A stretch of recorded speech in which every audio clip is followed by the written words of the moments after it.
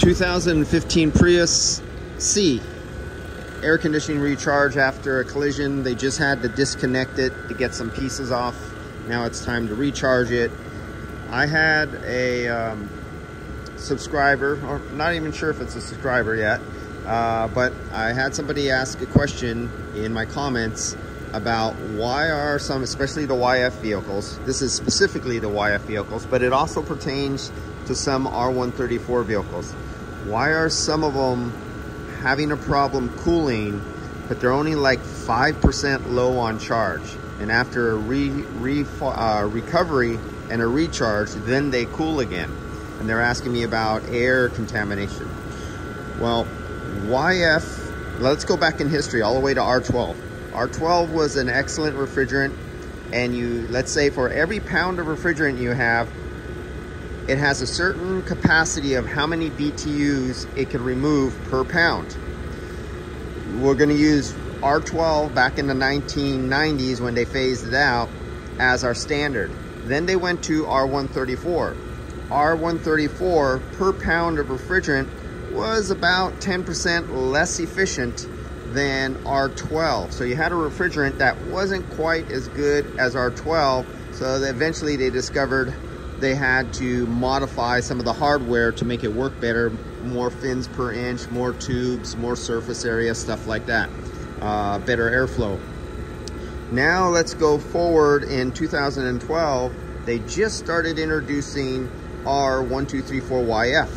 And YF is a little bit less efficient than R134. So you see we keep going down.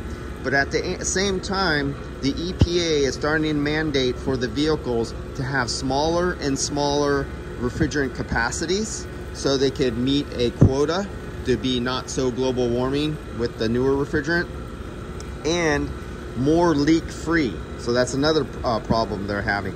So what they did was, for efficiency, they went to the small micro-channel tube and fin, but as they kept going smaller and smaller in condensers and evaporators, and getting the tube smaller, the fin smaller, and the mass size smaller, the refrigerant charge kept going down, because they're also trying to make the systems more efficient and lighter and smaller. So they go to smaller compressors, they overdrive them. They're doing a lot of things to meet all these criteria. Well, one of the negative side effects, this is 420 grams on this Prius C. That's under 1 pound of refrigerant. When you get that small in a crucial charge system, now when you have micro-channel condensers, that's the ones with these little tubes, not big round tubes. Remember the old-fashioned ones with big round tubes? You could be really sloppy on your gas charge, and there was so much excessive room extra that the gas can expand into, that if you were a little bit over, it really didn't make a big difference. But on these crucially charged vehicles with extra small capacities, you could just be off 1-2 ounces, and it'll make a big difference on certain ambient conditions where it doesn't cool very well. It cools, but not very well.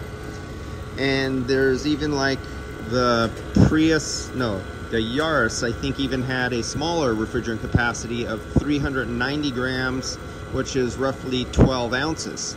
Now, if you're 2 or 3 ounces on a 12-ounce system off, what is the percentage of capacity that you're off when you're 2 or 3 ounces on a 12-ounce system? That's a huge capacity compared to old vehicles that used to be like 2 pounds, 2.2 pounds per vehicle. If you were 2 or 3 ounces off on 2 pounds, that was nothing. No big deal. You'll never notice it.